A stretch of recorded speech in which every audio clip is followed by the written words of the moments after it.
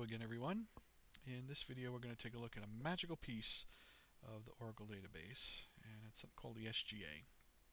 SGA stands for System Global Area, and it's nothing more than a big chunk of memory that Oracle is going to grab and allocate to itself when the instance starts up. Why does Oracle do this? Why was it set up this way? Well, if you looked at my other videos on architecture, I talked about that there are three main pieces of an Oracle database that you need to be concerned with, right? There's stuff going on in memory, there's stuff going on disk, and there's processes that run that maintain the connection between memory and disk. And in that other architecture video, what did we say the pros of memory are? Well, the pros of memory are that it's super fast, and the cons are that it's very expensive. Memory is much more expensive than disk is. Disk is obviously the exact opposite, right? It's nice and cheap, that's its pro, but the con is that it's really slow. So Oracle is set up to do as much stuff in memory as it possibly can.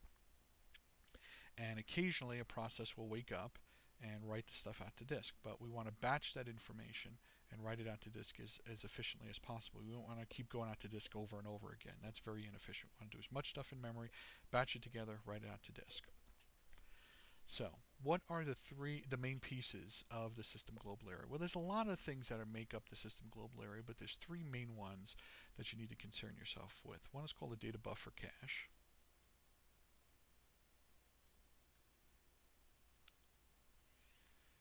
One is called a redo log buffer.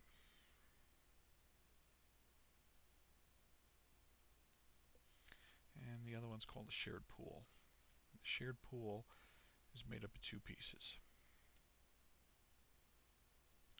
Shared pool is made up of a library cache and a dictionary cache. What do all of these pieces do? The data buffer cache holds data that's been queried, data that's been modified. Oracle is going to hold that in memory, and again, these processes will wake up every now and then and say, hey, I got a whole bunch of stuff here I need to write out to disk. Boom, writes it out to disk for permanent storage.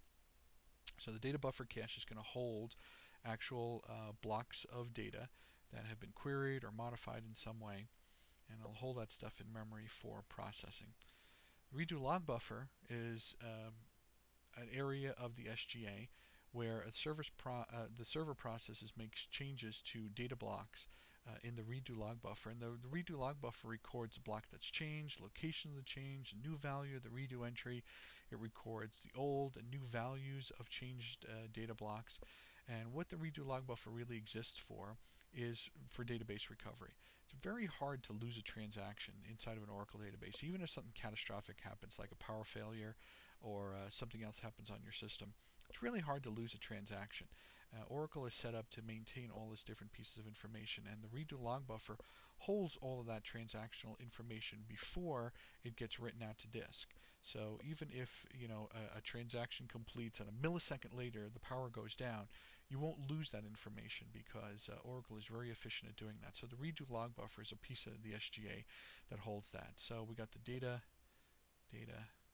buffer cache. That's one of the big pieces of the SGA, and then you got the redo log buffer. That's another piece of this memory redo log buffer, and then you got the shared pool. And like I said, there's other things inside the SGA, but for the most part, these are the big ones that you have to worry about. And as part of the shared pool, you got these two pieces. One's the library cache, and one's the dictionary cache. So you got the library cache and the dictionary cache.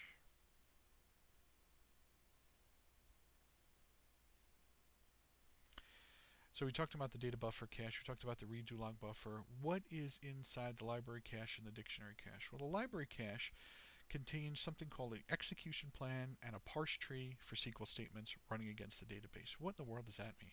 Well, anytime I run a statement against the database, Oracle breaks it down and says, okay, what's the most efficient way for me to go and get the data needed to bring it back to the user? Do I use an index? Do I use a join? What type of join am I going to use to gather information?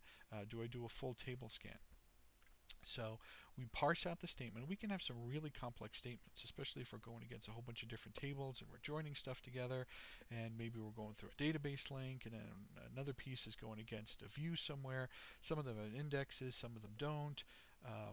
There's a whole bunch of different ways we can gather information out of our Oracle database, and the optimizer is going to look at the SQL statement, break it down, and say, okay, this is the most efficient way to go and get the data. Another nice thing about the library cache is that it'll store that information, not forever, but it'll store that information about the query so that if another user runs the same query, Oracle doesn't have to break it down, doesn't have to parse it, doesn't have to determine the execution plan. It says, oh, I've seen this query before, I know how to get the data, I'll just go out this way and grab it and pull it back. So those are some real nice ways of gaining some efficiencies inside your database. Dictionary cache holds things, information about the actual tables and views and other pieces of your Oracle database, like column definitions, view definitions, roles, authorizations, permissions, synonyms, sequence definitions. The dictionary cache holds all of that sort of stuff. So for example, if I try to insert a character into a field that's been defined as a number, it's the dictionary cache that's going to check that information. I try to do an insert or an update, it's going to say, hey, this is a number field. You can't insert XYZ into that. I'm not going to let you do that. I'm going to generate an error. Dictionary cache holds all of that information. So we want to size all of these different pieces as efficiently as we possibly can, right? In a perfect world, what would we do? We'd have the entire database loaded into memory. And Oracle can do everything into memory, and the only time it would have to go out to disk is when you were going to shut down the server. You'd have to flush out memory, write it all out to disk. That would be the most efficient way to do it. But databases these days are gargantuan. You know, years ago, a 10 gig or a 20 gig database was a really big database. Now we're talking about terabytes and petabytes and the exabytes and these enormous databases. There's no way I can keep everything in memory. So I'm going to try to size these as best I can. So what are the sizing of each one of these components is defined inside the init.aura file. Init.aura is what sets all of the different parameters for my particular instance. So in my init.aura file, sorry, that's not a very good period there. I have these different parameters, right? For the data buffer cache, I have this thing called db cache size. For my redo log buffer, I have this parameter called log buffer. For the shared pool, I have shared pool size. And these parameters are going to determine the size of each one of these guys. In the tuning videos that we're going to create, we're going to look at determining, hey, did I size these guys properly, and what are the things that I can look at inside my database to, give me a hint as, well, maybe my shared pool size is the wrong size, maybe it's too big, maybe it's not big enough, maybe the log buffer isn't big enough. We're going to take a look at some tuning videos that'll go through that. But for now, we're just going to look at how to size each one of these guys in the init.aura.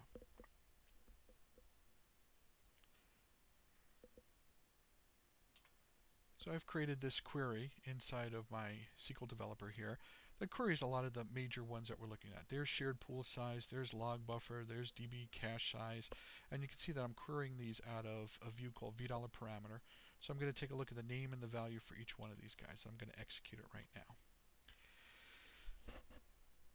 Got some weird values here. Shared pool size is 0. DB cache size is 0. How can that possibly be, right? I can't have a database that doesn't have a database cache or a shared pool size. I got to have some of these things defined in memory. Well, in Oracle 10G, there's a new feature that was introduced, and it was called Automatic Memory Management. If you use the Database Configuration Assistant, by default, it chooses Automatic Memory Management. You don't have to use it if you don't want to. But if you choose to take all of the defaults that go through there, what automatic memory management basically does is say, hey, I'm going to just define this value for my SGA, and I'm just going to turn it over to Oracle. Oracle, you handle sizing of the data buffer and the shared pool size and the library cache and the redo log buffer. You handle doing all of that sort of stuff. I'm not going to worry about any of the details. How do we know it's turned on? Well, we have this parameter here called memory target. If memory target is turned on, you can see it's set to 2 gigs here. If memory target is turned on, we're using automatic memory management, AMM, to monitor our database. We also have this memory max target that says, okay, under certain conditions, maybe we'll let the SGA grow a little bigger.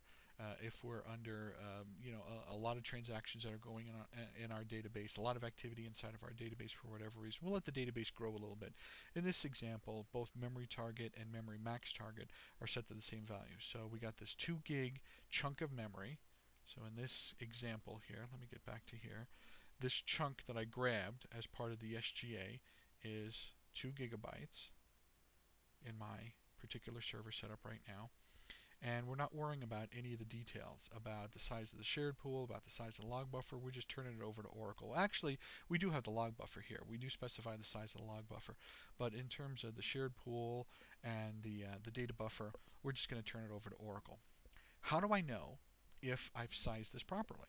Maybe it's way off. Maybe, it's way too small or way too big. I'm chewing up a whole bunch of resources.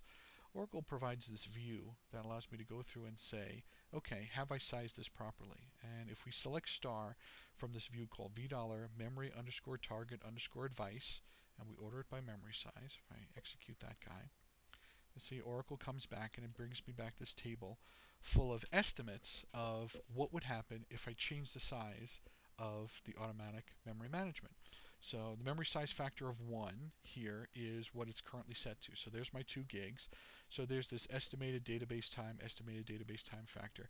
You can see that Oracle is saying, if I increased it to 2500 or 3 gigs or 3.5 gigs or 4 gigs, the different memory size factors here, it's not going to change anything. It's not going to change my database time. It's not going to change my database time factor at all. So increasing the size of my SGA isn't going to do anything. As a matter of fact, I can probably shrink it down pretty comfortably here, right? If I shrink it down by a factor of 3/4 and I shrink it down to 1500, again, the database time to do its work, the database time factor, isn't going to change anything. So I'm probably wasting resources. If I shrink it down by a factor of 50%, where I shrink it down to 1 gig, there's a little bit of a change difference. It changes, estimated database time goes up a little bit, the database time factor goes up a little bit. But again, tens, hundreds, thousands, we're talking about 0.003 of a percent that I'm going to change. So it probably won't even hurt me to shrink the database down by a factor of half, where I can shrink it down to 1,000.